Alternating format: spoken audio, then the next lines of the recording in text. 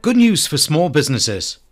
News out now, 11th of April, is that government says that main contractors who don't pay their suppliers promptly are to be banned from bidding for public contracts. I'm Malcolm Gallagher, working with St Helens Chamber on the Business Growth Programme to help you win more contracts. This news from the government is amongst a package of proposed measures to help smaller businesses win public sector related contracts. The proposals say Tier 1 contractors on government contracts will be forced to demonstrate fair and effective payment practices with their subcontractors.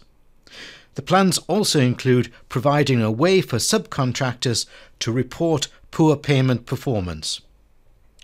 Other measures include all subcontracting opportunities must be advertised through Contracts Finder. That's the government's procurement website. Now, all of this comes in the wake of what's been called the appalling level of abuse heaped on construction businesses by the likes of Carillion. One of the proposals put forward by the SEC group is a yellow card, red card system.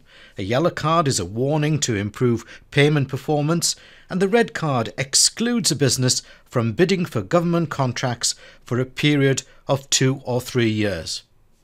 Whilst no timetable has been given for implementation of these proposals, it's good news for growing small businesses keen to win more contracts. So contact St Helens Chamber Business Growth Team and ask them how we can help you win more contracts.